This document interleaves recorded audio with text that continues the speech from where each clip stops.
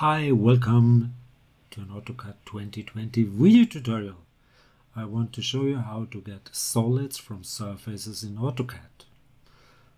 Let's start with Thicken first. So go to Home, or maybe to Solid, go to Thicken, and then you could select a surface and just thicken it by minus or plus, let's say 5 mm, and you will get a solid right here. That's a solid. I will delete that solid. Okay. Another option would be to close that surface with patches and then sculpt it. So maybe isolate that surface for the moment. So go for isolate objects. I want to isolate this object. Right click.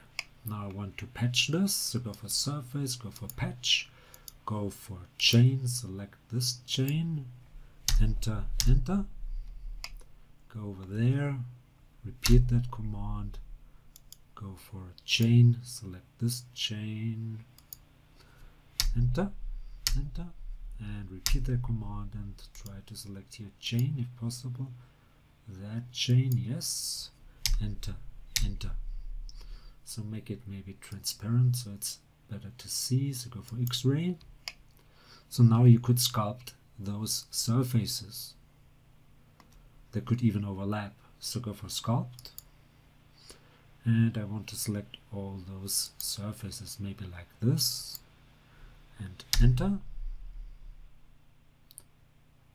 And that should be right now solid right here. Take a look. I move it here, so you got a solid inside that one. Okay, maybe let's hide those surfaces. So go for another isolate. No, let's end object isolation. Now I want to isolate this surface, that surface, and the solid. So go for isolate, this one, that one, and let's go here and select the solid and enter. So now you see this one intersects with the solid and that just touches the solid. So maybe first sculpt those two. So go to sculpt this surface and that solid. Enter. And now there should be another solid right here. Let's go here. There's a solid, and if I move this one, you see I got this solid. Okay?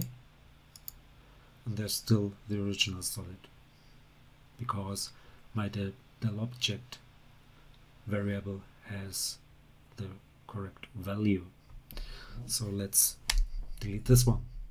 Now I want to sculpt this surface to that solid. So go for sculpt, select this surface and that solid, and we should have another solid, two solids, that's the one I suppose. Let's move it and see, I got this solid. So it's very easy to do and very convenient to do in AutoCAD. Hope you enjoyed this one.